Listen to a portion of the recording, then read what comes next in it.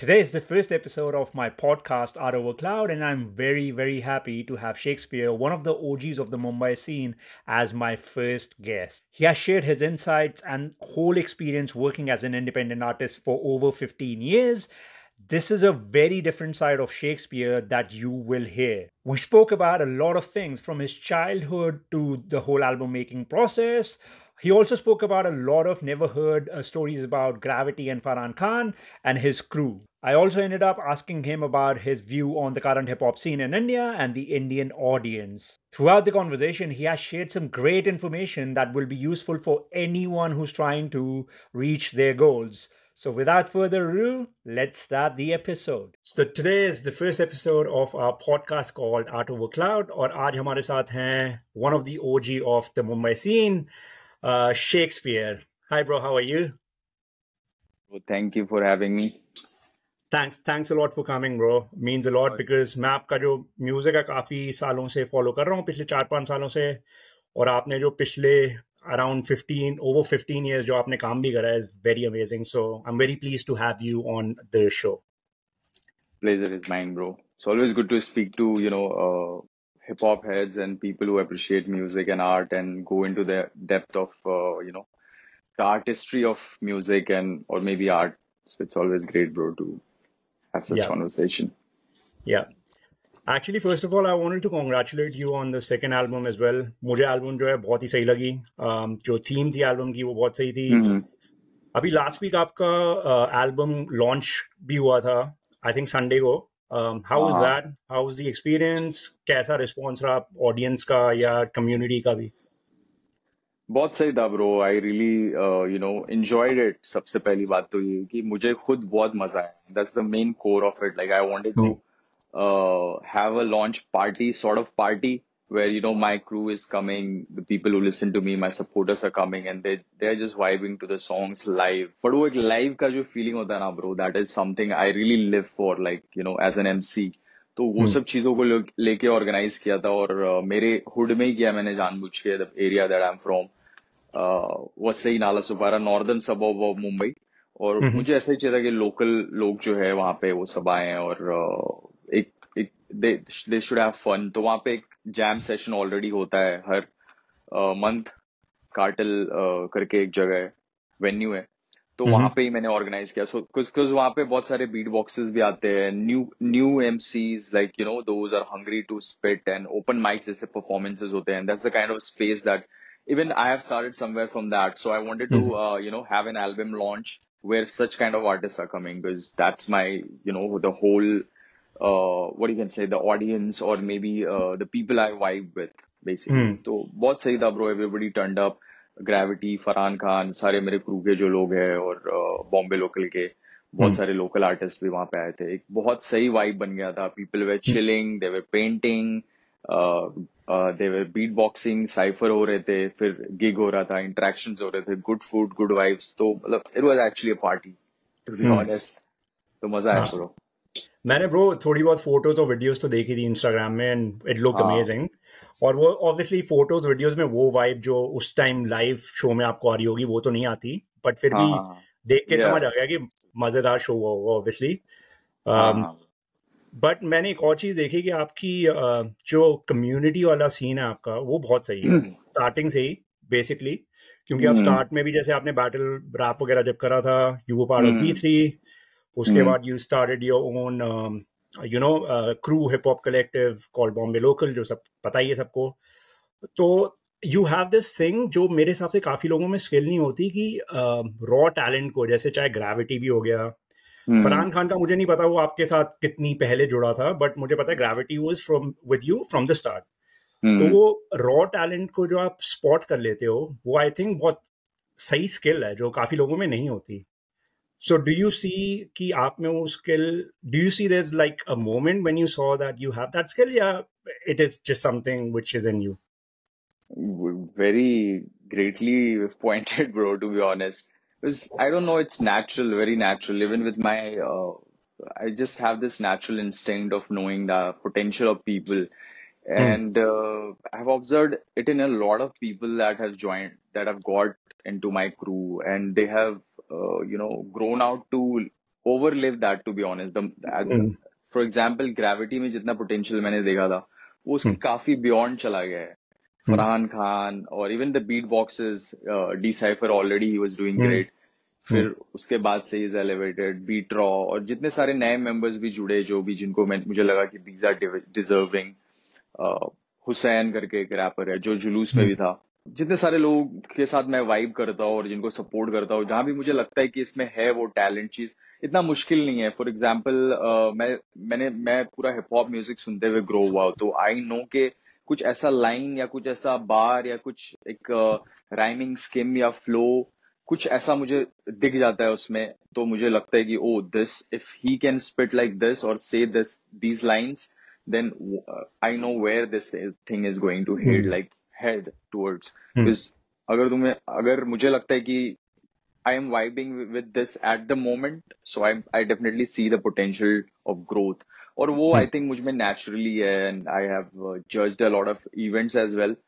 I mean, like rap competition, etc. And being a battle rapper, that definitely helps कि मुझे पता चलता है, oh, this is the punchline metaphor, oh, इसने ये क्या spit किया, lines क्या spit किए, तो तभी मुझे समझ जाता है कि this has that potential. और ये natural है. It's same with me having an eye for details. Like मुझे styling भी काफी ज्यादा पसंद है, and it comes from hip hop only. And my natural eye for the detail and skills. तो I think ये naturally है ज्यादा. आई थिंक वो दिखता भी है कि आपका जैसे आपका एक पूरा जो ऑरा भी है, चाहे the way you dress up या you present yourself in the camera, जब आप वीडियोस वगैरह करते हैं वो भी उसमें भी दिखता है. और बाकी आई थिंक वो इसलिए भी है बिकॉज आपकी जो जर्नी भी रही है वो इतनी लंबी रही है, तो I am sure you met a lot of different people as well, तो उससे भी वो बड़ा फर्क पड़ता है I think. Definitely bro, definitely. I mean experience ही है जो, मतलब हर चीज में एक्सपीरियंस चाहिए था. For example, if you go for a job, they ask you how much experience do you have in this certain field. So it does really matter, even though if it doesn't, it's subjective and it's not in the front, but in the background there is a lot of experiences that really count, and that's what especially happened with me. क्योंकि मैंने भी बहुत I started with, I'll be honest, I started like being very whack, to be honest. अच्छा वो time पे मैं गाने भी नहीं बनाता था ज्यादा, वरना it would be like cringe hip hop, to be honest. I started from like just impersonating what I was hearing, trying to sound like 50 Cent, Snoop Dogg, just copying their flows and stuff. And I think ऐसे ही चालू होता है, like तुम copy करते हो, फिर तुम्हें खुद समझता है चीजें, then you improvise, then you actually learn, and then you find your own style. तो ये सब process में मैंने इतना कुछ सीखा, self learned, और जाना, लोगों से मिला, सुना, इतने सारे रैपर्स सुने, इंटरनेशनल, फिर इंडिया का एक होल सीन हो गया, हिप हॉप का बड़ा हो गया hip hop scene. And India से इतने सारे रैपर्स आने लगे, and different style, different flows, different सब जॉनर्स ऑफ म्यूजिक. तो ये सब चीजें I was always a part of it. तो कहीं ना कहीं वो सब चीजें रियली हैव हेल्प्ड मी उतना एक्सपीरियंस लेने के लिए, ताकि मैं लोगों को गाइड कर पाऊँ. सबसे पहली बात तो कि बता पाऊँ जो मुझे लगता था कि मुझे नहीं मिल पाए, कि मुझे I did not have somebody to look up to in India. There were rappers I was really liking, inspired from, like Divine. He's an OG. तो उसके अलावा बहुत सारे ऐसे लोग नहीं थे जिनको मैं I could look up to. But मैं वही अभी देख रहा हूँ कि सीन में बहुत सारा टैलेंट है और लोगों को इंस्पायर करना चाहिए, यंग और अपकमिंग आर्टिस्ट जो है, with my experience that I have, and that's what I try to do with community. And you're very right with community building. I think that's a very important part of me being as an artist and a hip hop head. क्योंकि मैंने जब भी hip hop को in depth में समझा और उसका core को समझा, कल्चर को समझा एक, and the umbrella that has all the elements, तो मुझे वो कोर हिप हॉप का जब भी समझ गया कि it's about unity, piece, love and unity bro. So I follow that like really strictly, and I believe in that. और नेचुरली भी मेरे में एक वो है, like I like taking people with me and pushing the right talent. It's just naturally comes from me being a person. या bro, वो दिखता भी है आपके म्यूजिक में भी दिखता है, और वैसे भी मैंने जितना भी आपकी जो जर्नी है उसको ऑब्जर्व करा है, जो मुझे लगता है कि जैसे आपके ना जो जर्नी है उसमें 3 स्टेजेस रहे हैं मेरे हिसाब से एटलीस्ट. मुझे लगता है जो आपका पहला था स्टेज वो था आप you were the battle wrapper, और आप उस टाइम अपने आप को अपस्किल कर रहे थे काफी, कि अपने पूरे जो आप कह रहे हो ना वैक थे एक टाइम पे, तो उस टाइम आप थोड़े शायद वैक थे, you were upskilling yourself. Second stage आपका आया बॉम्बे लोकल के साथ, when you were looking after the community, कि आप Yeah. उस टाइम अपने म्यूजिक के बारे में आई थिंक उतना नहीं सोच रहे थे। और अब मुझे लग रहा है कि अब वो आपका स्टेज आ गया when you are thinking about your own music, your own story, और वो दिख भी रहा है। जैसे डॉन लाइफ जो एल्बम है, जो थीम है, उसमें वो दिख रहा है साफ। So is that how you see your journey as well, कि आपकी ऐसे 3 स्टेजेस रहे हैं, आप खुद कैसे देखते हो? हाँ, bro, I think you are right. As a third person, you are very right to observe it that way. Even I see it that way. Like if I look at it from a third person perspective. Hmm. But at the same time, for me, it has been like, natural part of my growth as an artist and as a hip hop head. और क्योंकि bro पहले तो जब भी मैंने चालू किया था कुछ ऐसा सीन ही नहीं था कि तुम एक फुल टाइम म्यूजिशियन बन के you can be professional musician and use it, make music and make money from it and thrive, मतलब इससे पैसे कमा सकते हो बेसिकली तुम। तो मैं साथ में ये भी कर रहा था, मतलब my education, I am a BSc graduate, और अच्छा। मेरा था कि कहीं ना कहीं ये करते हुए मैं ये भी कर लूंगा। फिर एक तभी मैं बैटल रैप करता था, तो मैं कॉलेज में था, that was my passion, battle rap पसंद था, तो I was just doing it for passion, hobby. Then फिर जब भी मैंने बॉम्बे लोकल ये सब बनाया, then I was working in doing 9 to 5 in a digital marketing company, so I was balancing with this Bombay local crew, क्योंकि मुझे मेरा तभी भी वो पैशन था, and I was trying to balance music with it. And then that stage came where गली boy happened and hip hop scene पूरा बड़ा हो गया, लेबल्स आ गए इंडिया में, lot of things started coming, money started flowing in, and मुझे भी वो अपॉर्चुनिटीज मिली, थोड़ा हाइप हो गया वैसा। We got national, international recognition as Bombay Local, and with my BBC Asian Network feature, with Gully Boy happening, with a lot of things happening.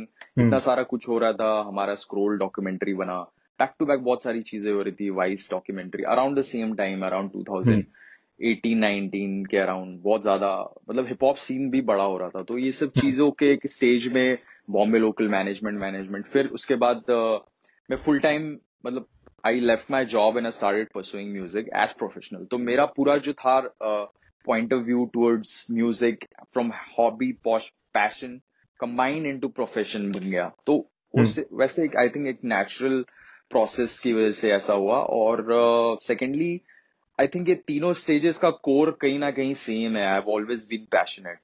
तो it's just different mediums, same passion, basically different ways to channel that passion, and also with Bombay Local, I think ये एक time पे जाके it became Bombay Local अभी ऐसे stage पे पहुंच गया जहाँ पे हम लोग कुछ वेरी ऐसे ही नाम के लिए नहीं कर सकते चीजें, it has to be really solid because we have built the foundation so strong, and the people, the artists that are in it, जिसके पार्ट है Gravity, Farhan, ये सब इतने बड़े हो गए, even we as a collective have become so big, we have so much of achievements as a hip hop a collective, कि अभी कुछ हमें बड़ा करना पड़ेगा। और वो करने के लिए I want to be in a position that I have that kind of leverage both with funding and the space that I'm in to do something that big. So even if I'm making music, my core is still combining all the passions that I have, whether it's building community, whether it's pushing battle rap, whether it's pushing the younger talents, whether it's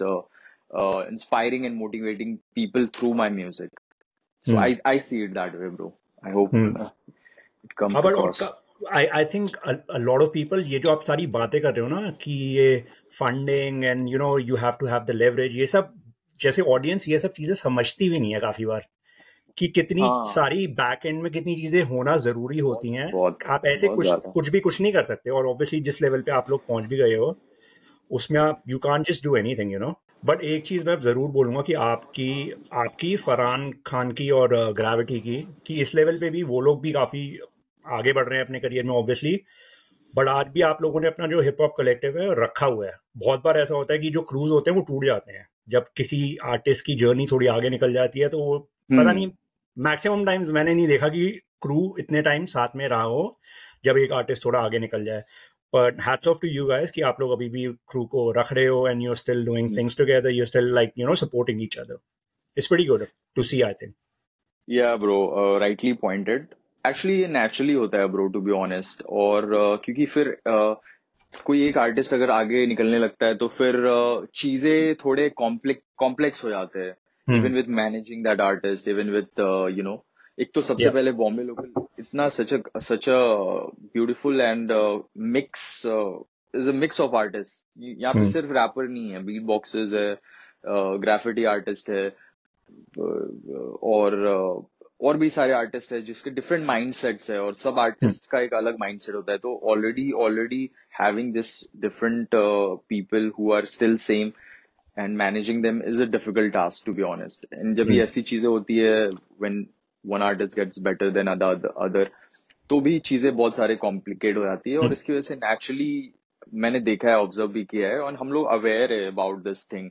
and the Hmm. Thing is that के सबका unanimous thinking वही है कि अगर क्योंकि सबसे पहली बात है ना, बॉम्बे लोकल का बेस्ट थिंग ये है ब्रो कि it's not just a group that makes music or puts out something. If you really see, बहुत कम कंटेंट है हमारा as Bombay Hmm. Local. Even Hmm. अभी रिसेंटली जुलूस आया, उसके पहले एक फ्लैश वार्निंग करके एक गाना था, फिर उसके पहले हम लोग ने जब भी चालू किया था तभी एक इंट्रो साइफर आया था। Very limited songs, but the main thing is कि हम लोग as a support group, as a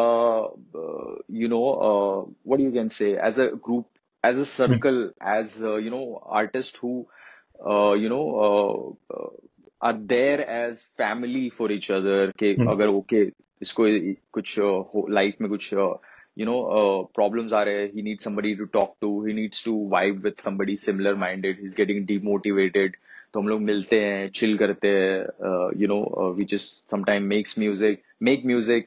हम लोग ने तो Hmm. बहुत सारा टाइम बस ऐसे ही जैम विम किया है। We do not make have made lot of music, but we have Hmm. Been there for each other as Hmm. A support group. उसकी वजह से हम Hmm. लोग अभी तक बने हुए हैं I think. Hmm. And we as humans we are social animals and we need Yeah. सच। हम लोग को चाहिए कि एक सपोर्ट ग्रुप रहे, एक सिमिलर Hmm. माइंडेड रहे लोग, Hmm. के वो समझ रहे हैं कि हम कैसे डील कर रहे हैं पर्सनल लाइफ के चीजों से, पर्सनल लाइफ की चीजें हम लोग शेयर कर सकते हैं कि वो क्योंकि मेरे अभी बॉम्बे लोकल में ऐसे लोग हैं क्रू में, अपार्ट फ्रॉम फरहान ग्रेविटी, बहुत सारे ऑलमोस्ट 12 एमसीज है हमारे इसमें। Okay. Some young ones that have also joined in and whom I saw potential in, whom Gravity saw potential, Farhan saw potential in, और हम लोग ने फिर उनको रिक्रूट किया लोकल गैंग करके। And but they are part of Bombay local only, but we are just giving them time to keep maturing and keep learning and polish their skills।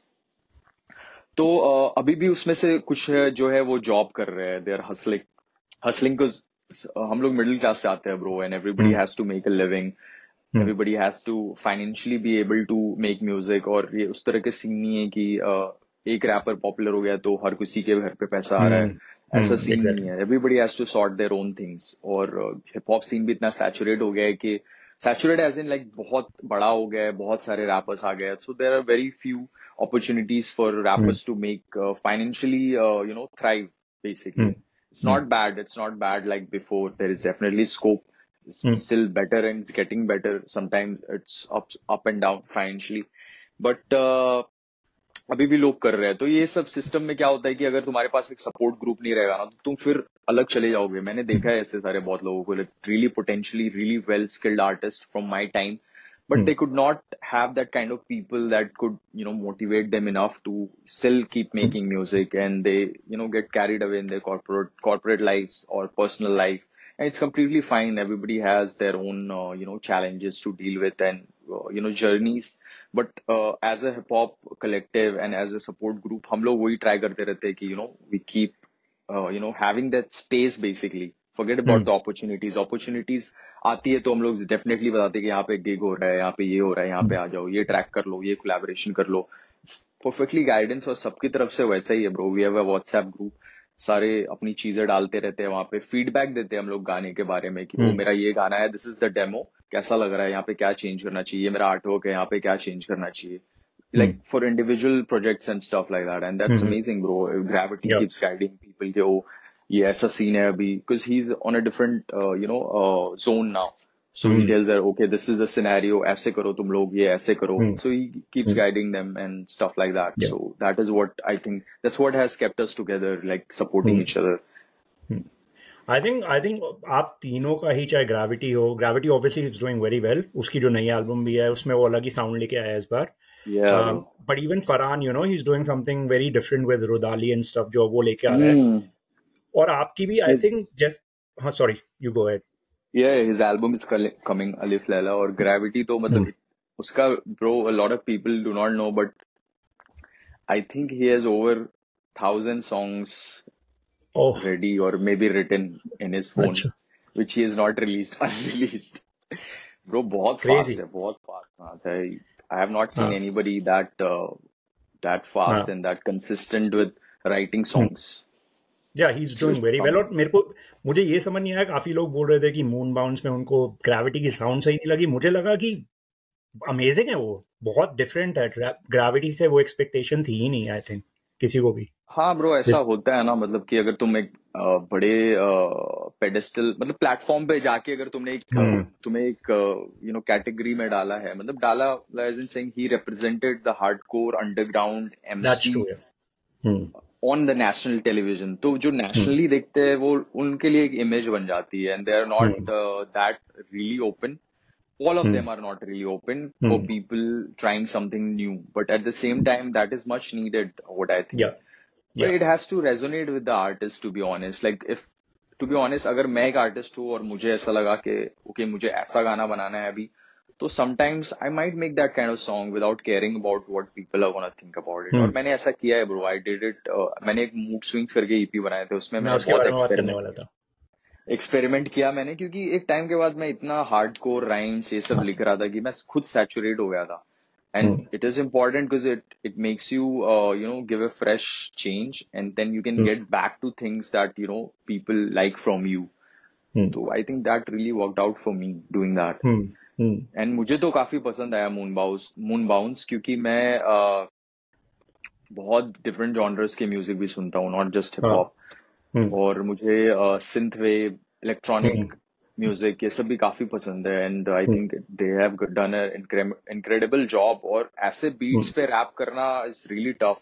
Hmm. So I Gravity can do that. I do not. या. I know very few rappers who can spit on any kind of beat, and hmm, Gravity is definitely one of them. हम्म. नहीं, मुझे भी उसका जो moon bounce की sound थी, proper जो production थी, मुझे सब कुछ सही लगा. और ग्रेविटी ने जिस तरह उसको पूरा कैरी भी करा है, मुझे तो बहुत सही लगी. बट अभी आपने जो ये ईपी की बात करी, मूड स्विंग्स, मेरा एक्चुअली नेक्स्ट Yeah, क्वेश्चन यही था कि आपकी जैसे 2019 में पहली जो एल्बम आई थी, शेक देम पार्ट 1, वो yeah. आपकी डेब्यू एल्बम थी. उसके बाद आपने ये ईपी निकाली थी, मूड स्विंग्स, 2022 में, आई गेस, हाँ राइट? ब्रो, ये फ्रेम भी उस वही लगाया है मैंने, दिखा देता हूँ पीछे, इफ यू कैन सी. अच्छा, या, I can see that now. आपने डॉन लाइफ लगाना बाकी है, जस्ट बिन कॉट अप. सो या, sorry bro, I missed your question. No, no, no, that's all good. हाँ, डॉन लाइफ का भी लग ही जाएगा, आई एम श्योर, थोड़े टाइम में पीछे. हाँ ब्रो, डेफिनेटली. बट बेसिकली मैं ये कह रहा था कि मूड स्विंग्स जब मैंने सुनी, तो मेरा सबसे पहला जो मेरे दिमाग में भी चीज़ आई, वो यही था कि यो एक्सपेरिमेंटिंग विद डिफरेंट साउंड. उसमें बहुत ही अलग अलग साउंड आपने करी हैं जो आपने कभी पहले नहीं करी. या, अ, और डॉन लाइफ मुझे एज अ थर्ड पर्सन ऐसा लगता है कि अब आपको आपकी एक स्टोरी और साउंड जो है ना, that's your story and sound kind of, that hmm, what I feel at least from the album. तो ये आपने album, I think it took you about 2 years 3 years to sorry. fully create the album, right? Dawn Life. Um, हाँ. so I wanted to know कि आपका जो process था, thought process, वो क्या था इस album का, and how did this album actually start?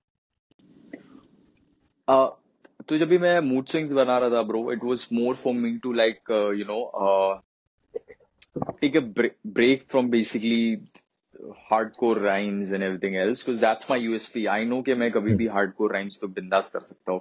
hmm, 24/7 मेरे दिमाग में बार्स चलते रहते हैं. That's hmm. very easy to do for me. Yeah, That's my USP. I can just especially you're a battle rapper. या, तो वो Yeah. बार्स वाला सीन तो ऐसा है कि ब्रो मैं कभी भी बना सकता हूँ, बट आई फेल्ट कि म्यूजिकली मुझे थोड़ा और ये करना था, एक्सपेरिमेंट करना था एक तरह का. और Hmm, एक दूसरी चीज है कि मैं इतने डिफरेंट तरह के म्यूजिक सुनता हूँ, तो कहीं ना कहीं उसके भी इन्फ्लुएंसेस रहते हैं. फॉर एग्जाम्पल, ख्वाहिशें करके एक ट्रैक है विच I feel is very underrated on mood swings. ख्वाहिशें करके एक गाना है जिसको मैंने थोड़ा पोएटिक शायराना अंदाज में थोड़ा करते हुए on a hmm, lo-fi ambient beat किया है. तो hmm, that is also my style, और लोगों को वो पसंद भी आया काफी. hmm, hmm.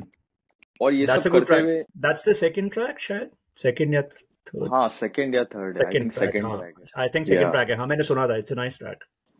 या ब्रो. तो वो that gave me a little fresh break breeze of Hmm, break मिला बेसिकली मेरे एक वही हार्डकोर राइटिंग से। हम्म, हम्म, पर उसके बाद एक ऐसा फेज भी आया जहाँ पे मैं अपने म्यूजिक को लेके काफी मतलब I really gave it a thought कि what is my sound, especially with what kind of music I have grown listening and becoming an artist. For example, my huge inspiration has been Tupac, Nas, yeah, Jay-Z, I mean recently Nipsey Hussle, an artist of his like Winnie Paz, Immortal Technique, Underground, Ill Bill, ये सब लोग जो मतलब कि hardcore rappers भी है but they have some really subtle messages and really constructive, positive messages through hmm, their music. तो हम्म, इस तरह का म्यूजिक सुन के नेचुरली मैं ग्रो हुआ हूँ, KRS-One, ये सब मतलब जितने हम्म, भी आर्टिस्ट है, बिग डैडी हम्म, केन, हम्म, राकिम, तो हम्म, मैं भी I was in that zone and मुझे ऐसा लगा कि मैंने इतने सालों में जो चीजें की है अभी वो उस मूवमेंट को मुझे और प्रोग्रेसिव बनाना है and music is important part of a movement, a hip hop or hmm, a musical movement.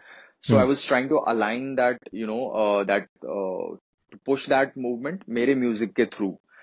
और ये प्रोसेस में ही मेरा एक डील हुआ कमानी रिकॉर्ड्स के साथ जो हम्म, लंदन बेस्ड है। फिर वहां से मतलब पूरा मतलब एक ईपी का पहले डील हुआ था कि okay let's do one, how about doing a EP with my label? So I was like, yeah, I'm looking to make music and let's make an EP. तो Dawn Life जो है initially was an EP.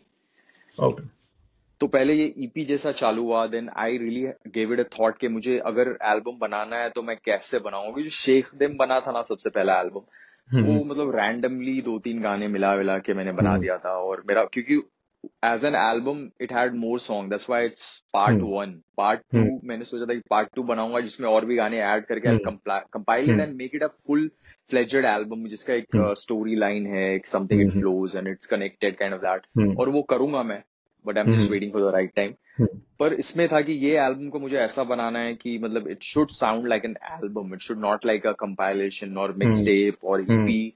It should have a core, it should have a theme, it should have the kind of songs that I would want to have on an album if I want to listen to it or something like that. हम्म, तो ये सब चीजें करके मैंने वहां से पूरा ये एल्बम बनाने का प्रोसेस चालू किया। Telling you this album has taught me like lot of things in terms of experiences की बात हम्म, बोलो। एक तो अलग एक्सपीरियंस होता है, पर एक एल्बम मेकिंग का जो एक एक्सपीरियंस होता हम्म, है from how you write songs, how it comes together, how it starts sounding, और फिर तुम पूरा एल्बम सुनते हो, फिर लोग हम्म, उसके सुन के रिस्पॉन्स देते हैं। So it's like literally putting your baby hmm, out and then yeah, people appreciating or yeah, having their views about it basically.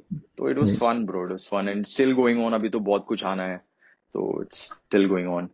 I saw your post कि कोई वीडियो भी आने वाली है Yeah bro, the soonish, next video।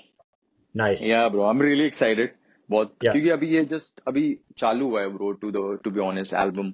और हाँ, क्योंकि इसमें म्यूजिक वीडियोस है, बहुत सारी चीजें जो मुझे लोगों को तक पहुंचानी है। अभी हर एक ट्रैक के हम्म, बारे में इंडिविजुअली बात करना है and I am hmm, really happy that people like you are making us artist heard in different ways and hmm, yeah, to, क्योंकि एक आर्टिस्ट को तुम सिर्फ म्यूजिक से नहीं जान सकते, उसके अलावा भी हम्म, उनकी बैक स्टोरी और बहुत सारे इंसाइट्स रहते हैं एक एल्बम या हम्म, फिर एक ट्रैक के बारे में। तो हम्म, वो सब चीजें धीरे धीरे बाहर आएंगी और म्यूजिक हम्म, वीडियोस भी आएंगे तो और मजा आने वाला है। क्योंकि म्यूजिक वीडियोस भी एक एक अप्रोच के साथ बनाएंगे। इट्स नॉट जस्ट लाइक के ओ एक कैमरा ले लिया, एक वीडियो टीम ले ली और जस्ट बना दो, रैप कर दो। There are some concepts behind it. और हम्म, जुलूस भी मतलब वैसे ही बना, काफी मजा आया लोगों को, मतलब जिस तरह का हाँ, वाइब बना है विजुअली। एक हम्म, ड्रिल जो होता है, हम्म, इंटरनेशनल ड्रिल का हम्म, हम लोग को वाइब देना था और वही आ रहा है वो वीडियो से। तो हाँ, इट्स नहीं रियली विजुअली तो इंटरेस्टिंग। विजुअली जुलूस तो बहुत सही लग रहा है। और आपका भी रिसेंटली जो गाना आया था वो एल्बम का पार्ट नहीं है, बस देसी बाज करके जो गाना आया था या ब्रो। वो भी, वो विजुअली अगर आप देखोगे जो आप कह रहे हो बजट का, वो ऐसा नहीं है कोई बहुत हाई बजट वीडियो है, बट उसमें चाहे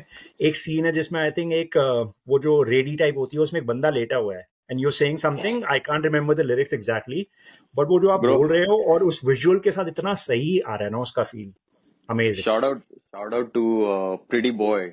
आई मीन वो मतलब वो वीडियोग्राफर है, वो उसने पूरा हाँ, डायरेक्ट किया है, एडिट किया है और बहुत सही बंदा है। क्योंकि वो एक्चुअली में न्यू स्कूल गाने भी बनाता है। अभी रुदाली उसने ही बनाया है। आई एम अच्छा, नॉट सेइंग कि वो न्यू स्कूल है वीडियो, पर उसने बहुत सारे न्यू स्कूल वीडियोस भी बनाए। उसका is hmm, very versatile, but the hmm, main thing is के वो एक खुद एक हिप हॉप हेड है and he has hmm, started way back मतलब जब भी इंडिया में नया नया हिप हॉप सीन आ रहा था, हम्म तो तभी लोग तो सिर्फ गोरिल्ला शूट करते थे कि रास्ते पे हम्म निकल जाओ, कैमरा ले लो, yeah, शूट करो। तो he comes from that background. तो हम्म उसको ये सब एक्सपीरियंस है, even though he shoots with rigs and everything else, hmm but he hmm is really good in street as well, क्योंकि स्ट्रीट पे जो शूट कर सकता है वो तो फिर किधर और भी शूट बहुत ही आसान है exactly उसके लिए। तो फिर हम लोग मिले और ये सब आइडिया डिस्कस डिस्कस हुई, and he wanted to shoot in my hood नाला सुपारा विरार, और वो गाना भी उसके बारे में था। उन्होंने बोला कहीं और हम्म तो इसको शूट ही नहीं कर सकता, it's about hmm my hood, my area, हम्म जहाँ पे हमारा स्टूडियो था, जो सब चीजें मैंने देखी है। मैं हम्म स्लम में एग्जैक्टली नहीं रहता हूँ, नाला सुपारा के जो है इंटीरियर में, हम्म बट मैं वो सब एरिया में रह चुका हूँ, कर चुका हूँ साइफर्स, और वो मेरी जर्नी का एक पार्ट है। सो हम्म मैं वही चीजें देख के मैं इंस्पायर हुआ हूँ कहीं ना कहीं to hmm keep hustling, keep hmm striving, और it has made me stronger के लोग जिस तरह से स्ट्रगल करते हैं उसके मुकाबले तो मैंने कुछ भी नहीं, उतना स्ट्रगल तो उससे थोड़ा स्ट्रगल तो मैं कर ही सकता हूँ। तो हम्म these all things really inspired, I wanted to give a homage to the place that I am from, और वही सब हम्म दिखाया है। तो विजुअली हम्म बहुत अच्छे से वो बहुत ट्रांसलेट हुआ, बिकॉज वो हम्म विजन उसने पकड़ लिया था, और लिरिक्स के हिसाब से what footages we got came out really good, and I am really happy, हाँ बहुत लोगों को पसंद आया वो वीडियो। हाँ नहीं सो मेरे को बहुत अच्छी लगी थी वो वीडियो और मैं सोच रहा था कि I was actually thinking as well because उसका जो थीम भी है ना वो काफी जो आपकी एल्बम का थीम है उससे बहुत सिमिलर है तो हाँ, was it ever part of the album या वो कभी पार्ट था ही नहीं एल्बम का? नहीं मुझे पता था कि ब्रो ये एल्बम आने वाला है, और उसके पहले मैं दूसरी तरह के म्यूजिक बना रहा था, तो एक अच्छा सा ट्रांजिशन चाहिए था मेरे को, हम्म तो हम्म ये बना। But at the same time उसके जो प्रोड्यूसर है Moin, Moin is the same guy no जिसने आमिर भी प्रोड्यूस आमिर करा है या उसमें आमिर गाया है? हाँ, मोइन ने प्रोड्यूस किया है वो बेसिकली। अच्छा प्रोड्यूस बहुत ही करा है इंटरेस्टिंग स्टोरी है ब्रो इसके पीछे भी। उसमें गाया हाँ है रोशन करके एक सिंगर है, रोशन भट्ट। अच्छा एक्चुअली में ये आमिर गाना जो है, इसका इंटरेस्टिंग स्टोरी ये है ब्रो के एक्चुअली जो लास्ट मैं एल्बम जो भी बना रहा था, 8 9 गाने 10 गाने हो गए थे ऑलरेडी, बट हम्म मुझे था कि कहीं ना कहीं मुझे इसको और स्ट्रीम मतलब और थोड़ा ट्रिम करना है, कि 12 13 गाने नहीं हो जाने चाहिए। At the same time it should have all sort of track that I want. तो मुझे हम्म था कि अभी लास्ट गाना क्या रखूं, तो लास्ट गाना मिसिंग था, because I wanted some song that really creates an impact. Generally मेरे दिमाग में आइडिया है कि इसको एक साइफर ट्रैक रखते हैं, या फिर हम लोगों ने सोचा कि इसको ड्रिल कर देते हैं, क्योंकि जुलूस भी ड्रिल है और एक ड्रिल साइफर तो नहीं आया है, ऐसा करते हैं। तो ये बीट बन गया, और बीट जैसे जैसे बनता गया तो मुझे लगा कि इस पे साइफर तो हो जाएगा, बट मैं थोड़ा इमोशनल फीलिंग क्यों आ रहा है इस पे। And at the same time I was going through some personal life losses, like मेरे जो नाना है ही हैड पास्ड अवे वही मंथ में। तो I was already there was something inside me, and वो बीट सुनते सुनते just it took me back to my childhood and everything, and I just started scribbling rhymes on the beat, and then दूसरे दिन मैंने message किया मोइन को कि bro इस पे साइफर नहीं हो सकता, इस पे मैं एक गाना लिख रहा हूँ जो थोड़ा पर्सनल टाइप है। और उसने बोला ठीक है भाई, whatever you feel। तो फिर मैंने उसको एक डेमो वेमो भेजा, एक वर्स का पहला वर्स मैंने लिखा था, and he really loved it. बोला कि ब्रो इसको यही करते हैं, forget about that cipher idea. तो that is the story bro, it started as a cipher track and it became something else. और मैंने एक्चुअली में बहुत लंबा बना दिया था ब्रो, इट्स स्टिल 6 मिनट्स। उसके बाद हाँ एक वर्स का जगह और भी था, बट मैंने बोला तो ये तो बहुत ही ज्यादा हो जाएगा इंडियन हाँ ऑडियंस के लिए, सैडली, क्योंकि मुझे ऐसा हाँ लगता है कि बहुत ज्यादा पैरामीटर्स भी नहीं डालना चाहिए फॉर एन आर्टिस्ट हाँ आर्ट। हाँ लोग पर I- अभी का ऑडियंस थोड़ा वैसा हो चुका है, लाइक अटेंशन उतना ज्यादा नहीं है, हम्म स्पैन कम हो चुका है। तो keeping hmm that perspective, because मुझे at the end of the day इसको एक्सेसिबल भी बनाना है, that is the real hmm challenge to be honest, yeah to make your yeah music accessible to the masses. क्योंकि eight hmm the end of the day bro, ऐसे जो conscious और ऐसे जो hardcore music है ना, उनका एक लिमिटेड रीच है टू बी ऑनेस्ट। कितना yeah भी करके तुम ये म्यूजिक को बादशाह के जितनी ऑडियंस तक नहीं पहुंचा सकते, नहीं इंडियन ऑडियंस तक, बट नहीं still you can make it reach to the maximum audience that listens to this kind of song, which is still not been touched।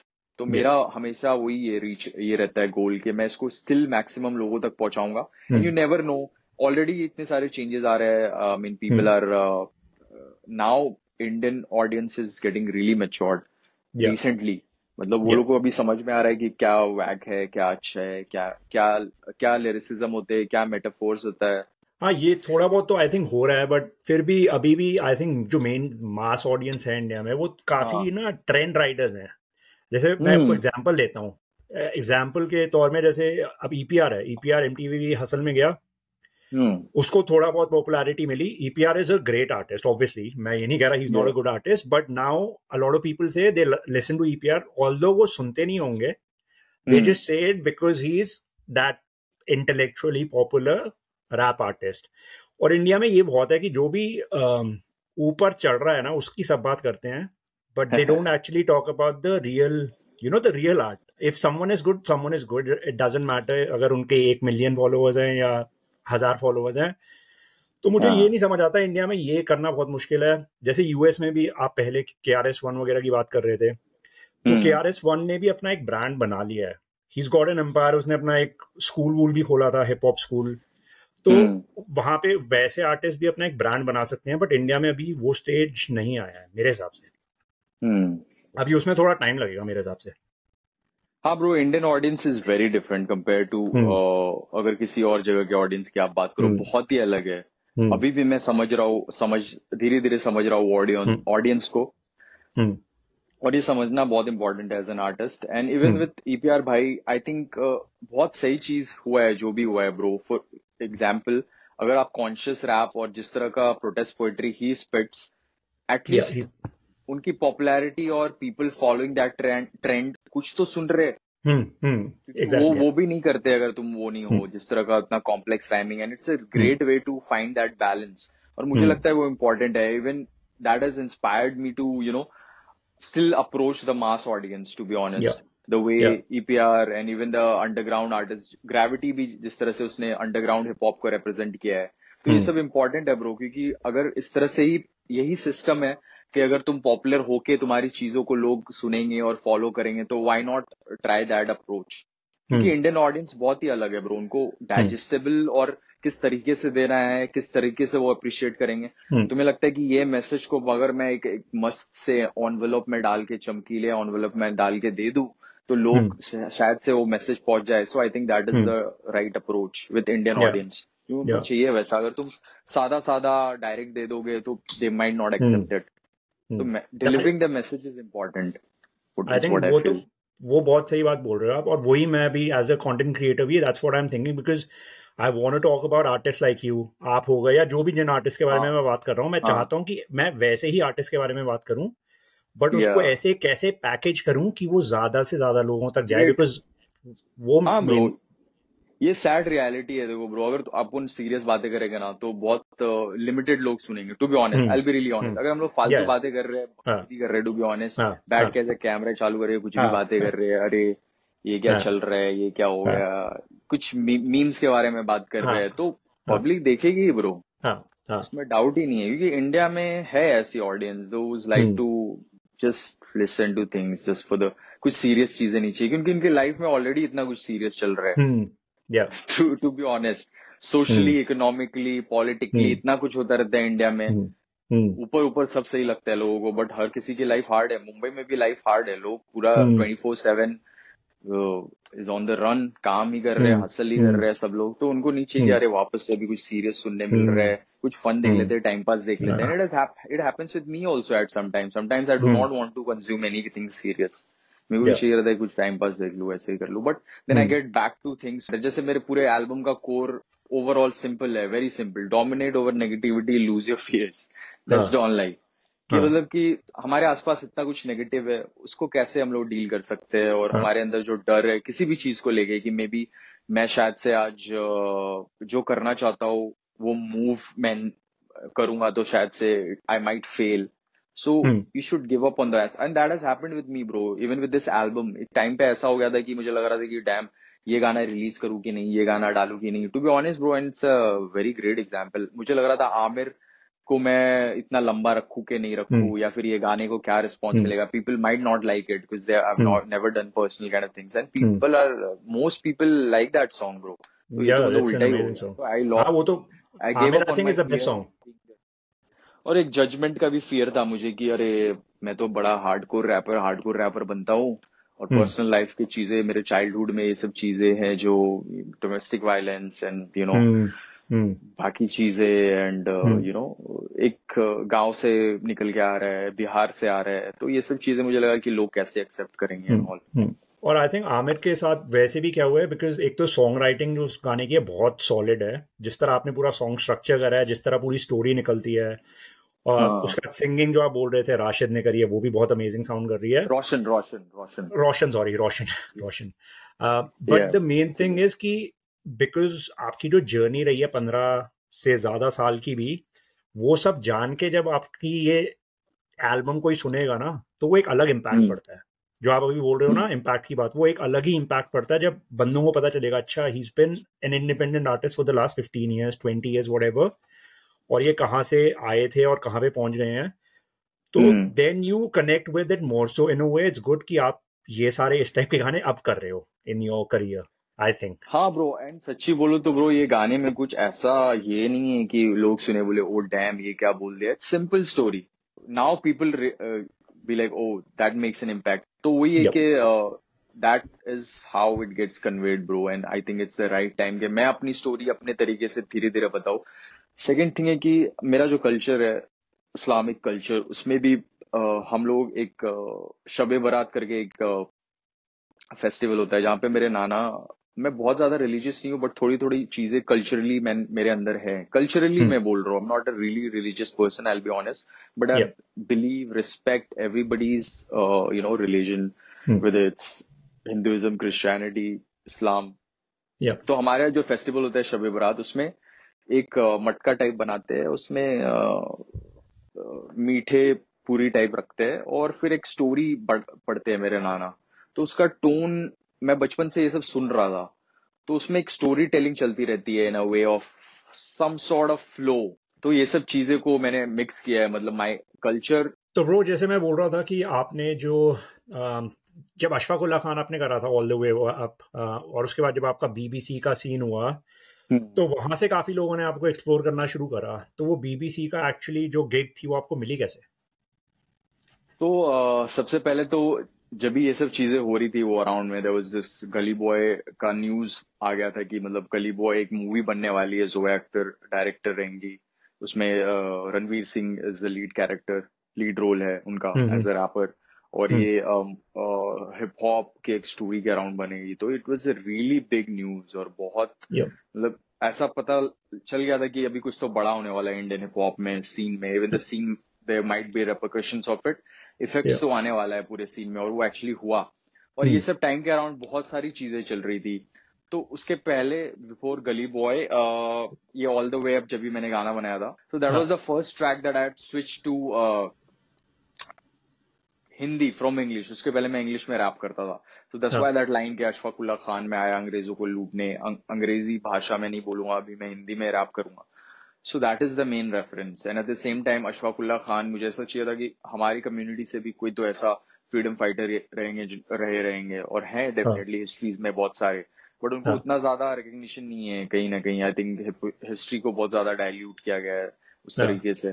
तो हाँ वो एसेंस के साथ मैंने ये गाना बनाया था, and that song really got a good reach. YouTube पे उसका वीडियो डाला था मैंने, और तभी हाँ। तभी बॉम्बे लोकल का भी एक नॉइज बन रहा था कि एक हिप हॉप हम्म कलेक्टिव है मुंबई से, जिसमें ये आर्टिस्ट है और ये लोग साइफर कर रहे हैं, इसमें बीट बॉक्सेस भी है, ग्राफिटी राइटर्स भी है, एक हिप हम्म हॉप कलेक्टिव जैसा है, and we were making some hmm. Noise in the scene. हमें जो बॉम्बे लोकल को रिकग्निशन और ये सब मिल रहा था, हाँ तो Bobby Friction reached out to us saying that we are, coming to India, and we are planning a cipher where we'll be doing a documentary. At the same time, we'll be doing a cipher with artists featuring like Emiwe Bantai, Prabdeep, and I want you all guys to be there, Gravity and you. Hmm So it was a really a big thing for us, but we didn't realize that it's gonna become so big. We were hmm just too excited and went with the flow. We went hmm for the shoot and the cipher shoot, and I had hmm planned to spit all the way up remix का हम्म verse वहाँ पे ये गाना हम्म। लेके. They said that you can get your pre-written, tracks, whatever you want to या perform on या that, and it's या gonna be a cipher with different mix of artists with different sub-genres. या। तो वो हो गया, और वहाँ पे the whole vibe was amazing, क्योंकि एक एमए बंटा का एक अपना स्टाइल है, स्ट्रीट मुंबईया स्लैंग या वाला. या प्रदीप का एक अपना स्टाइल है, सोलफुल हिप हॉप म्यूजिक में, या।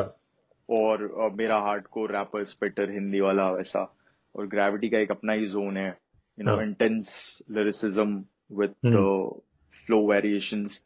तो Yeah. ये सब चीजों का एक मस्त मिक्स बन गया, और that video really became big when it released. So Bobby hmm. Friction had reached out to us, and it was a great opportunity basically that hmm. came from Yeah. him. So I really want to give him shout out because it would not have हाँ. been possible without him approaching us. Hmm. And फिर वहां से इतना बड़ा हो गया ये कि I got massive recognition, I got messages from people those are outside India, हाँ. यूके से, हम्म. कनाडा से, जहाँ पे पंजाबीज, देसी डायस्पोरा के लोग हैं, पंजाबीज हम्म. हैं. They said that they heard my music और हम्म. पसंद आया उन्हें. हम्म. And it really meant a lot for me because me not being able to go there but my music reaching out there was an Yeah. incredible thing, and it really meant a lot to me. Yeah. तो That's a ये that's पूरी a huge story thing, है. I think. और Yeah. बहुत that's amazing to see कि आपका music कितनी अलग अलग जगहों तक पहुंच रहा है without you even going there. और उस Yeah, साइफर में bro. भी जो आपका ऑरा था वो was very different than the other artists. Obviously Emiway की एनर्जी बहुत सही थी, प्रभ का भी एक Hmm. अपना स्टाइल है. But as soon as you came as well, जब मैंने आपको पहली बार तब देखा था उसमें बीबीसी में, and I Hmm. Was like who is this guy. मतलब एक अलग ही Hmm. ऑरा, एक अलग ही स्टाइल था. सो I think a lot of people explored your music definitely from that. और उसके बाद तो ऑब्वियसली फिर गली बॉय उससे पहले हो गई थी या उसके बाद हुई थी?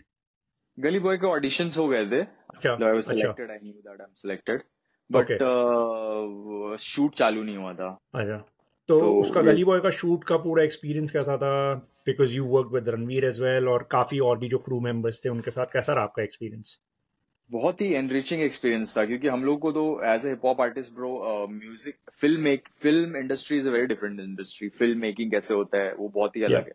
हम लोग रैप इंडस्ट्री इज बहुत अलग है, बट दोनों का मिक्स जब ये आया था तो हम्म. बहुत ही मजा आया. सबसे पहली चीज तो सबसे फन चीज था कि हमारा 3 दिन का शूट था with this whole sequence of Mumbai rappers and everything, हम लोगों का हम्म. Specially with battle rappers. And I हाँ. Was shortlisted to battle Ranveer Singh in the final battle. तो हाँ. सबसे मेन एक्सपीरियंस इसका ये था कि ब्रो 3 दिन के शूट के अंदर हम लोग सब लोग एक रूफ के अंदर थे. All the hip hop rappers जितने थे सारे, हम्म. एमवे हम्म. बंटा है, बॉम्बे लोकल पूरा, हम्म. धारावी से, हम्म. डोपाडेलिक्स, स्वदेशी, Altaf. Altaf, shout out to तोड़फोड़, रेस्ट इन तोड़ पीस. फोड़. या. या. हम लोग की पूरी बॉन्डिंग वहां पे हुई सारे लोग, क्योंकि हम लोग सिर्फ साइफर करते थे चले जाते थे घर पे. यहाँ पे हम्म. हम लोग पूरे पूरे टाइम साथ में, वैनिटी वैन में साइफर हो रहा है, एक कम्युनिटी, सब लोग एक रूफ के हम्म. अंदर आ गई थी. तो वो चीज का एक्सपीरियंस अमेजिंग था. दूसरा हम्म. चीज ये हुआ था कि we got to experience the film hmm. Making process क्या होता है, कैसे हम्म. बार बार टेक्स ले रहे हैं हम लोग. इतनी आदत नहीं थी टेक्स की, बार बार back hmm. To back. It's hmm. Really a tough job to be honest bro. Ranveer या. Singh going back to back giving shots, और हम्म. क्या एक प्रोसेस रहता है, कैसे सब लोग इन्वॉल्व रहते हैं, कैमरा टीम कैसे क्या करती है, और डायरेक्शन टीम, सिनेमेटोग्राफर्स कैसे काम करते हैं. ये सब चीजें हमें देखने मिला. बहुत ही एक्सपीरियंस, बहुत बहुत ही सीखने वाला एक्सपीरियंस था आई वुड हम्म. से. और या. उसके बाद भी जो गली बॉय रिलीज के बाद जिस तरह का हाइप हुआ, हमें तो हम्म. बहुत ही हाइप मिला बॉम्बे लोकल को. हाँ. मेरी हम्म. चीजें, मेरा जो पर्सनल ये था उसमें रोल, वो वैसा नहीं आया, क्योंकि हम्म. मूवीज के साथ होता है ब्रो ऐसा, like they put it in the contract, they might या. रिमूव सम सीन्स. या. और एक डायरेक्शन, एक फिल्म मेकर का एक अपना विजन होता है. आई हाँ. माइट फील बैड फॉर, मेरा जो पार्ट था to be battling Ranveer Singh in the final battle, या. या. वो जो लोग थे वहां पे उन्होंने एक्सपीरियंस किया, and they felt it was one of the best battles in that movie जो आना चाहिए था. बट हाँ. थोड़े nice. It was more on the controversial थोड़ा हो सकता था, क्योंकि थोड़े रिलीजियस रिमार्क्स थे उस पे. और वो टाइम पे जब भी गली बॉय रिलीज हो रही थी थोड़ा टेंशन चल रहा था, ऐसा हम्म. इलेक्शन और ये हम्म. सब को लेके, और ऐसा हो गया था. सो आई हम्म. Think that was a good call from a film maker point of view. But या. आई वॉज स्टिल ग्रेटफुल कि मुझे थोड़ा भी दो सेकंड का भी टीवी पे आने का मौका मिला. But I was more grateful कि मुझे एक अपॉर्चुनिटी मिला to experience that whole experience. और सब हाँ. चीजों के प्रोज एंड कॉन्स रहते हैं, तो वैसा हाँ. भी हुआ. आफ्टर अ टाइम इट हाँ. गॉट सैचुरेटेड, फिर हम्म. सीन ही या. सैचुरेट हो गया. हाँ. थोड़े डिफरेंसेस भी आ गए. पहले बहुत ज्यादा इंटैक्ट थी कम्युनिटी, हाँ. फिर पैसा और फेम हाँ. और ये सब आने के बाद लोगों के अपने अपने ग्रुप्स हम्म. बन गए. हम्म. तो ये सब चीजें हुई. ये तो है, ये तो मैं भी बोलने वाला था कि मुझे लगता है कि पहले जो हिप हॉप सीन था इंडिया में, वो हम्म. बहुत ज्यादा एक कम्युनिटी फील थी. हर कोई हाँ. एक दूसरे को शाउट आउट दे रहा है, एक दूसरे के साथ हैं, साइफर्स हो रहे हैं, बहुत चीजें होती थी. अभी भी होते हैं, ऐसा नहीं है कि साइफर्स वगैरह नहीं हो रहे, छोटे लेवल पे हो रहे हैं, बट वो कम्युनिटी वाली फीलिंग नहीं है. Everyone is very independent now, सबको अपना देखना है. हाँ ब्रो, बहुत एक हाँ. Part of any scene growing बोलूंगा मैं. इंटरनेशनली भी ऐसा ही हुआ था bro. When it started just a core music for black community to have fun Yeah. and have a voice and have their own way of partying and having fun and having their own Yeah. culture mixed with it. But slowly labels came in, Adidas came in, corporates came in, बाकी चीजें फिर वो होता गया, अपना अपना ये बनता गया. तो पैसा और जब भी ये सब चीजें आती है किसी भी इंडस्ट्री में, कोई भी चीज में, तो हो जाता है थोड़ा बहुत. और एक कंपटीशन सा भी बन जाता है कि अगर सोचो एक अपॉर्चुनिटी है और इंडिया में 5 रैपर्स है. बिफोर देवर नो अपॉर्चुनिटीज, तो उनको कम्युनिटी वाला फीलिंग रहता है कि O V are pushing it each other for passion and everything else, we love this. But फिर अगर कंपटीशन आ जाता है ना, तो फिर वो लोग अपना सोचने लगते हैं कि एक अपॉर्चुनिटी है तो मुझे ही चाहिए, मैं दूसरे को क्यों दूं. तो सैडली ये हो गया. आई स्टिल विश दैट वो सीन वापस से आ जाए, बड़ा हो जाए, क्योंकि बहुत ही मजा आता था. I have seen that time where we all used to do cyphers. सब लोग आ रहे हैं without any ग्रुपिज्म, और सब लोग एक दूसरे को पुश कर रहे हैं. ऑनलाइन भी ऐसा होता था bro. We used to push each other content. अभी कोई दूसरे का गाना जल्दी शेयर नहीं करता है because they know that कि हम अपनी ऑडियंस इसको क्यों दे, हम अपना हाइप क्यों दे. बट अनलेस यू बिग, अगर आप बहुत बड़े हो तो लोग सब शेयर कर रहे हैं. आई थिंक हाँ, नहीं, अगर कोई बड़ा है तो वो शेयर नहीं करता दूसरे लोगों का. वो नहीं करता. वो नहीं करता. वो बहुत सिलेक्टिव रहेगा कि मैं क्या करूँ क्या नहीं करूँ. बट यही तो बात आती है ना कि तुम व्हाट मेक्स यू डिफरेंट. मैं किसी को जज नहीं करूंगा ये चीज को लेकर, क्योंकि इंडिविजुअल अप्रोच है सबका. अगर किसी को नहीं करना है, मेहनत से कोई कहीं पे पहुंचा है, मेहनत करने के बाद, और किसी और को नहीं देना है वो सब चीजें, तो ये पार्ट ऑफ देयर इंडस्ट्री है. और ये सबका अपना अपना चॉइस है कि तुम क्या करने चाहते हो. मेरे पास ये अपॉर्चुनिटी आएगी तो मैं फिर भी चाहूंगा कि दूसरे लोगों को भी मैं थोड़ा उस चीज का ये फायदा दिलाऊं, मेरे रीच का, मेरे लोगों को, या मुझे जो पसंद है उनको. तो लोग अपने अपने तरीके से करते हैं. And I do not want to जज एनीवन. सबका अपना अपना जोन है. Exactly, that is true. But I think still, like, there are some artists who do that even now. I think Raftaar बहुत करता था, अब इतना नहीं करता, but Raftaar was doing that a lot. He used to share a lot of underground artists पहले. Yeah bro. आपने वो भी देखा है जब बहुत ज्यादा यूनिटी थी, और ये भी देखा है जब थोड़ा मतलब यूनिटी वगैरह कम हो गई है. तो हर सीन में फिर भी कुछ अच्छाइयां तो होती है. तो अभी के टाइम में आपको क्या अच्छाई लगता है? ये लगता है कि अब थोड़ा ज्यादा ऑर्गेनाइज हो गई ये चीजें, या क्या आपको चीज सही लगती है अभी सीन में? अभी मुझे ये चीज सही लगता है कि ब्रो सब लोग अपने अपने काम को लेके सीरियस हो गए हैं. एंड सब लोग अपने अपने चीजों को खुद फिगर आउट कर रहे हैं. डिपेंडेंसी थोड़ा कम हो गया है. ये चीज आ जाती है कि अगर बहुत ज्यादा कम्युनिटी चीज रहता है ना, लोग डिपेंडेंट हो जाते हैं कि मैं कुछ ना कुछ मुझे अपॉर्चुनिटीज दिला देंगे ये लोग. Now you have to find your own opportunity. Now you have to work on your own by your own self. Then only other will help you in that context. तो ये चीज I think is something that is good कि सब लोग अभी self sufficient और खुद से कर रहे हैं चीजें. हाँ. और आई थिंक वैसे भी ऐसी जो क्रिएटिव फील्ड्स होती है वहाँ पे इनसिक्योरिटी भी बहुत होती है ना. अगर कोई बड़ा आर्टिस्ट है, वो अगर किसी छोटे आर्टिस्ट का मतलब नंबर्स वाइज उसका अगर गाना वाना आगे शेयर करे, and if they actually think that artist is very talented, तो उनको एक वो भी इनसिक्योरिटी होती है, मेरी ऑडियंस ना चली जाए. तो आई थिंक वो भी काफी रीजंस होती है जिस वजह से लोग नहीं करते. बिल्कुल इनसिक्योरिटीज तो बहुत है, देखने को भी मिलता है bro. And I don't mind it bro, क्योंकि मुझे पता है कि I know this person sharing is gonna feel insecure about it because I know that my music is better than his. So there are very few people that overlook that feeling. तो नहीं करते, तो it's completely fine bro. और वो भी competition नहीं है bro, to be honest. और मैं अभी focus ही नहीं करता हूँ bro लोगों के ऊपर, कौन share कर रहा है कौन नहीं कर रहा है. I know कि मेरी ये audience है, चाहे वो 1000 लोग हैं या 5000 लोग हैं या 10,000 लोग हैं, मैं उनको बेस्ट दूं. पहले मैं बहुत सोचता था कि इसके गाने तो मैं शेयर करता हूँ, ये मेरा गाना क्यों नहीं शेयर कर रहा है.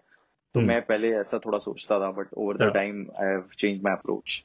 एंड आई आल्सो फील अगर आप अच्छा काम कर रहे हो, जो आप कर ही रहे हो, then you keep on adding audience over the years.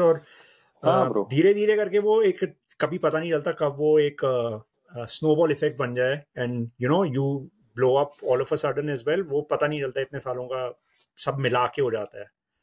हाँ ब्रो, जैसे मैंने बोला कि कुछ लोगों से जो मैं इंस्पायर्ड हूँ, जिनकी सक्सेस स्टोरीज और ये सब है, वो तो ठीक है. अभी सक्सेस और रियलिटी भी बहुत अलग हो सकता है. It might not work for everybody might not be successful who is doing for 15 years. Everybody might not make it to their dreams that they want. But the Yeah. main thing is ke try basically, Yeah, at least exactly. try. Yeah. You can Yeah. be like, oh fuck, नहीं हुआ चलेगा, but मैंने try किया. तुम try नहीं करोगे, that thing will always keep pinching you over your life. Yeah. चाहे तुम कहीं और field पे पहुंच जाए. I know a lot of people who have done excellent with quitting rap and made money from different Yeah. fields, and they're Yeah. coming back to rap. Why? Yeah. Yeah. It's getting pinched in their heart कि Yeah. मैंने Yeah. ये try नहीं किया, मैं Yeah. करूंगा, अभी पैसे कमा लिए, but मुझे वो passion और ये मजा नहीं मिला. तो Yeah. वो चीज का एक सेटिस्फेक्शन है कि I am able to balance that. और ऐसा नहीं है मैं पैसे नहीं कमाता हूँ bro, I still find lot of ways to make money. वो बहुत इंपॉर्टेंट है कि तुमको फिगर आउट करना है कि कैसे तुम अपने to be able to sustain, तुमको पैसे करने ही पड़ेंगे. This is a system. Even Yeah. though you hate that capitalism and this is the reality, and better get used to it and figure things out and try. And we do not be afraid to restart. मेरे लिए अभी don life is literally restart. इसके पहले तो मतलब बहुत gap हो गया था और मेरा ऑडियंस से एक पकड़ छूटता जा रहा था क्योंकि मैं अलग तरह का म्यूजिक बना रहा था. थोड़ा बीच में बहुत इनकंसिस्टेंट था, बैक टू बैक गाने नहीं दे पा रहा था. यूट्यूब म्यूजिक रीस्टार्ट किया है मैंने bro. Like I was posting more music videos on Bombay Lokal, trying to building that more focused on that. उसके बाद मैंने कोविड के बाद अपना एक नया चैनल बनाया, restart posting. For somebody who's been doing that long, अगर मैं वो टाइम से चैनल बना के उस पर बैक टू बैक डालता था, अभी तक मेरा चैनल कहीं और होता था. या फिर मैं अभी डरता था कि मैं मैं अभी नया चैनल नहीं बना सकता bro, it's to late, I should not do it, it's gonna take some time. But I overlived नहीं बोलूंगा, I surpassed that fear, to be honest. और ये important है, रीस्टार्ट के लिए हमेशा रेडी रहना चाहिए, no matter what stage you are in. If you have that confidence, believe in yourself, do not be afraid to restart. Yeah. And I think लोग समझते नहीं है, just to not give up is also a very big thing to do, because जैसे हम पहले भी बात कर रहे थे कि एज ए इंडिपेंडेंट आर्टिस्ट भी सर्वाइव करना इज नॉट इजी. और मैंने देखा कि आप काफी जो कह रहे हो कि इनकम स्ट्रीम्स कैसे बना सकते हो वो करते रहना चाहिए. आई थिंक आप जिंगल्स भी करते हो, I think. And also you do like songs like वो आशीष चंचलानी का जो गाना आया था, यू डिड दैट राइट, आपने गाना गाया था ना वो. That's the real hustle. That's the real hustle. Yeah. मैं बोल रहा हूँ, find your ways to have something so you can still continue to do that. जरूरी नहीं कि तुमको म्यूजिक से ही तुम म्यूजिक बैलेंस कर पाओ, जिंगल से ही कर पाओ. तुम्हें कुछ और काम करना पड़े शायद, बट तुम अपना कोर मत भूलो कि तुम्हें म्यूजिक पे फोकस करना है. सो keep trying, keep having that balance. कभी ऐसा होगा, कभी ऐसा होगा, but keep these things going together. You might have a time where you do not need to do any other job. You are able to sustain. You have built savings. You have built some business sort of that can help you sustain economically, and then you can still use your art form to make money from it. Yeah, I think वही है कि audience को भी थोड़ा चीजें फैलानी चाहिए, जिस वजह से जो आर्टिस्ट एक्चुअली आर्ट फॉर्म के तरफ ट्रू हैं उनको भी चीजें मिले, ज्यादा अपॉर्चुनिटीज मिले. आपका फ्यूचर में क्या सीन है? और वीडियोस दिखेंगी हमें आपकी एल्बम से, या आगे और क्या म्यूजिक करने वाले हो आप? बहुत कुछ आ रहा है ब्रो. जैसा मैंने बोला कि मैंने रीस्टार्ट किया है, आई एम रियली हंग्री बोलूं, वो पैशन वापस आया है मेरा. I have reconnected to my that love for hip hop, passion for hip hop. वापस से वो सब गाने सुन रहा हूँ जो सुन के मैं इंस्पायर हुआ हूँ. Connecting back to the roots of hip hop. And with hip hop what has happened कि मैं अपने आप से भी कनेक्ट कर पाया हूँ बहुत ज्यादा. मेरी हिस्ट्री, जैसे मैंने आमिर के बारे में बात की, मैंने पहले ऐसे गाने नहीं बना सकता था मैं. All because of hip hop that I have connected to my roots, from where I come, my story, my journey. तो अभी ये सब चीजों को लेके मैं बहुत ही ज्यादा पॉजिटिव और मोटिवेटेड हूँ. Already I am working on couple of EPs, like I said. कुछ ऐसा प्लान है, बहुत ज्यादा रिवील नहीं करूंगा, because I wanted to, people to have different experience when it comes out. Slowly roll out होंगी चीजें. अभी तो ये एल्बम इतने सारे गाने हैं ब्रो के हर एक गाने को उतना टाइम और स्पेस देना चाहिए, मुझे ऐसा लगता है. उसके बाद वीडियोस भी आएंगे. अभी जैसे नेक्स्ट वीडियो बोल का आ रहा है, पोस्ट होली आने वाला है.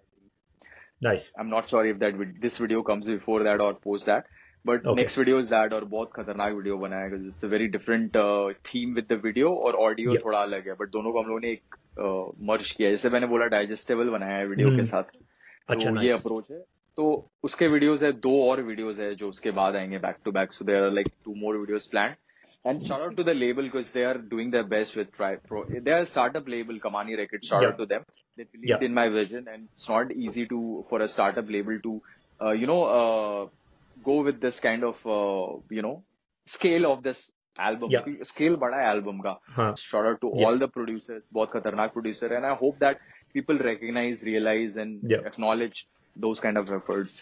डॉन लाइफ टूर भी प्लान कर रहा हूँ ताकि मैं दूसरे स्टेट्स जा सकूँ, दूसरे जगहों पे जा सकूँ जहाँ पे लोग मेरे लिसनर्स है, ऑडियंस है, उनसे इंटरेक्ट करूँ, लाइव एक्सपीरियंस करूँ, ये सब चीजें जैसा मैंने बताया कि I enjoy performing live and interacting with the live audience, एक अलग ही वाइब और फीलिंग रहता है। फिर कुछ कोलैबोरेशंस है जो आ रहे हैं और कुछ नाइस। ओल्ड स्कूल गाने को मैं कंबाइन करके फ्रेश तरीके से देना चाहता हूँ। तो ये सब चीजें चल रही है, मतलब साउंडस्केप पे काम चल रहा है। बहुत ओके सही नाइस। म्यूजिक मिलेगा ब्रो तो इन वो रीसेंट जो टाइम्स। जो ओजी गैंग है उनको काफी चीजें मिलेगी फ्यूचर में। Yes, short out to OG gang. मैंने ओजी गैंग, मैं बहुत टाइम से एक नाम सोच रहा था यार, हाँ क्या रखूं, स्पीयर हाँ हेड्स और फिर व्हाट वाज दैट, डॉन फेमिलिया, मतलब मेरा जो डिफरेंट डिफरेंट पर्सोना है उसके अकॉर्डिंगली। या बट धीरे धीरे एक ओजी वाली की वजह से लोग मुझे ज्यादा रिकग्नाइज करते हैं एंड आई हाँ फील कि जो भी मुझे सपोर्ट करते हैं डे वन से स्पेशली जो कर रहे हैं हाँ और जो अभी जुड़ रहे हैं, तो उनको हाँ मैंने एक मतलब एक फैमिली जैसा, मुझे हमेशा हम्म कम्युनिटी और फैमिली में बिलीव करता हूँ and it is very hmm important. तो मैंने एक ओजी गैंग जैसा कुछ क्रिएट किया है and people are really hmm connecting to it. That's तो अ नाइस नेम। मजा आ इट्स अ रहा नाइस नेम। और आपने, मैंने देखा था जो एल्बम है, लॉन्च सिंपल पार्टी है हुई थी ब्रो। उसमें कुछ वो भी रखा था आपने, स्टिकर्स बनाए थे मैंने। स्टिकर्स स्टिकर्स बनाए थे वहाँ। हाँ, तो अभी मैं टूर वोर भी करूंगा तो लोगों को दूंगा ये, क्योंकि अच्छा। यही है bro, it's spreading love and spreading या कम्युनिटी बिल्डिंग बेसिकली या अपने तरीके या से। And I think also it's good for people as well. एक उनको भी एक कम्युनिटी वाली फीलिंग आती है if there is a name to it as well, you know. या bro, definitely definitely. Connect music से तो ऑब्वियसली लोग कर ही रहे हैं, बट ये सी चीजें भी जब ऐड हो जाती हैं तो वो एक और स्ट्रांग हो जाती है जो कनेक्शन है ना। या वही तो बोल रहा हूँ, ऑनलाइन ही सिर्फ इम्पोर्टेंट नहीं है, लोगों को रियल लाइफ में भी कनेक्ट करना चाहिए और लाइव गिग्स में आना चाहिए, परफॉर्मेंसेस देखने आने चाहिए, वहां पे इंटरेक्ट करने मिलता है। इसलिए मुझे बहुत ज्यादा लाइव सीन्स पसंद है, क्योंकि वहां पे हम हम्म लोग you get to interact with your audience कि इसकी या क्या फीलिंग है, उससे बातें करके या सामने। मुझे मुझे पर्सनली बहुत अच्छा लगता है, even with after gigs I do not just go and be in my green room और हम्म just leave. I like to hmm chill there, I like to interact, I like to talk to people. और अभी भी या ऐसा ही हुआ, ये अभी recent gig में गया था मैं, बहुत सारे लिसनर्स लोगों को मिला, मैं वहां पे इंटरेक्ट किया, स्टिकर्स दिए, बातें की, वाइब किया, चिल किया, गॉट हाँ देयर फीडबैक, उनके फीडबैक के बहुत। अभी एक बीट बॉक्सर था वहां पे, सुदर्शन करके, short out team, he told me that he was literally emotional and almost cried. सो मैंने बोला भाई मेरी तो इतनी सिंपल स्टोरी है और if the people are connecting on that या लेवल तो मतलब क्या ही सीन है ये। या तो it really feels good. I think that's what an artist needs when, you know, people are connecting to their story or what they're talking about. अब जैसे यहाँ पे भी, if you look at us as well, मैंने आपके गाने सुने, obviously I don't know you पहले से, but you know, are connected to the music. So you're connecting to people who are so different than you, who are in different parts of the world as well. तो उससे ज़्यादा what can an artist expect anyways, you know? Definitely, bro, and I really appreciate people like you, and that's why I went ahead with wanting to have more conversation with you because Yeah, I checked your video out of nowhere. I was like, yeah, "Who's this guy?" And mm, let's check it out. yeah, And when I saw your whole breakdown of the album and the research that you have done on your own, it's yeah. commendable, bro. It's commendable. Thanks, You bro. have Thanks, bro. those eyes for that thing, and I really appreciate you doing that. I hope you Yeah. keep doing that more and more. Yeah, I think I will be, you know, how we were talking, you were saying if you become big, you will support other people. I think I want to be that guy for sure. Yeah, bro. Best wishes, best wishes. और सारे Yeah. ओजी gang को यही message है कि वही जो है, dominate over negativity, lose your fear, live that don life, Yeah. और do not quit, keep pursuing what you are doing, take care of your family, take care of yourself. और ऐसा जरूरी नहीं है कि तुमको सबको रैपर ही बनना है या Hmm. आर्टिस्ट ही बनना है। तुम अपने तरीके से भी you can do bit for the society, for Yeah. The community, for the people. For Yeah. Example, I would want to people to become business heads, artists Hmm. becoming business heads so that they can have more opportunities for artists like that. So I want Hmm. people to just Hmm. keep growing and supporting the artists. और हो रहा है वैसा, change दिख रहा है bro. हाँ, definitely हो रहा है। और आई थिंक ये आपने बहुत सही बात बोली है, there is a lot of different ways जिसमें आप हेल्प भी कर सकते हो। जरूरी नहीं आपको आर्टिस्ट ही बनना है, there is a lot of different ways you can help. या ब्रो, एंड यही अप्रोच है बस कि या supporting each other in our या ways. In a way, this is a message to upcoming artists or maybe somebody who's doing it and not seeing those kind of results. मैं भी या वही challenges face कर रहा हूँ. So we have to learn the marketing aspect of our content. That is also या important. You have to understand how to make your content accessible. Some या people are making very normal contents and their things are reaching like या really good. So there's no like written formula. We have या to just keep seeing या what is coming and just adapt and keep doing it. 2-3 Yeah, bar yeah, करेंगे, 3-4 video डालेंगे, 5-6 video डालेंगे, खुद समझ में आएगा. मुझे yeah. खुद अपने YouTube चैनल के बारे में बहुत समझा. I started with 100 subscriber. Now it's around 2.8 or something. So Nice. it's gonna keep growing and we have to keep escalating and Yeah, consistency रखना चाहिए और सीखते रहना चाहिए कि क्या कर yeah, सकते हैं और क्या मार्केटिंग स्ट्रैटेजी लगा सकते हैं. yeah, online promotions are also some things that should be done. Yeah, I would suggest to anybody जो नया yeah, स्टार्ट कर रहा है नए चैनल के साथ या yeah, नए म्यूजिक के साथ एंड इज फीलिंग के नहीं रीच मिल रहा है ये सब yeah, वैसा. तो it gets like it blocks you bro, to be honest. yeah. मैं आई विल बी ऑनेस्ट क्योंकि मेरे साथ भी हुआ है. For Hmm. एग्जांपल देसी बार, do you think it actually deserves 2K, No, 2K 3K no, around है bro. no, so no, no. Even I feel disheartened कि Yeah, भाई इतना मेहनत करके इतना अच्छा yeah, कंटेंट बना के इतना कमा yeah, रहा है. But slowly I am gonna, मेरे को ये पता है कि ये जब भी मेरा चैनल ग्रो होगा, चीजें ग्रो होंगी, तो अगर कोई एक गाना भी बड़ा हो गया, पॉपुलर हो गया, तो फिर everything yeah, will come down to this also. This will also yeah, get big. So yeah, I'm looking it at with that yeah. perspective. या बट आई थिंक ये जो आप जिस तरह देख रहे हो वो तो हर कोई देख सकता है. मैं भी अपने चैनल के लिए देखता हूँ. But Hmm. the way you're still helping someone like me when I don't have that reach, and even still doing this podcast or whatever, I think it tells something about you as a person as well. So I appreciate that a lot for sure. Welcome, bro. And it's the Yeah, same feeling, bro. It's sadly नहीं बोलूंगा, but yeah, हम लोग at the end of the day कितना भी कर लो, machine ये वो online ये करने के लिए, but कहीं ना कहीं we are connected to that core of things. Otherwise, we yeah, would not do these yeah, things. We would do something else. There are yeah, different yeah, ways to make money as well. yeah, So why do this? yeah, There's something that you like. You like, researching about artists maybe. yeah, Maybe yeah, I like making music. I like writing. So we are yeah, doing it at इसका जो core है वो कुछ more is more valuable. yeah, Everything else is part of it. Successful या फिर number आना इतना बड़ा नहीं है, to be honest, bro. If we yeah, understand the science of it, we'll yeah, get there. yeah, yeah, हो जाएगा वो. और मेरा भी yeah, वही अप्रोच है. I want that numbers. मेरे को तो चाहिए ब्रो, जैसा मैंने बोला. I want yeah, yeah, millions में तो चाहिए, तो ही वो yeah, कन्वर्ट होगा राइटफुली. इवन मैसेज भी पहुंचेगा और बाद में वो कन्वर्ट भी होगा फाइनेंशियली. हाँ, सो हाँ, with that feeling, yeah, wishing all yeah, the best to everybody who's starting up just like me and you. yeah, yeah, yeah. But yeah, thanks a lot for your time, bro. I really, really appreciate all the time you've given to this interview podcast. Yes, bro. Thank you so much, first of all, for having me, Rahul. And I really appreciate the work you are doing with Desi Renaissance. Keep doing it. Thank you. And, Thank you. I would love to see some new fresh MCs also, you interviewing and having some questions with them. Yeah, I So, will try to get some. मजा आएगा bro. Yeah. हाँ, And thank you so much for these amazing questions. मुझे तो बहुत मजा आया bro. मुझे काफी भी बहुत बातें मजा की आया, bro.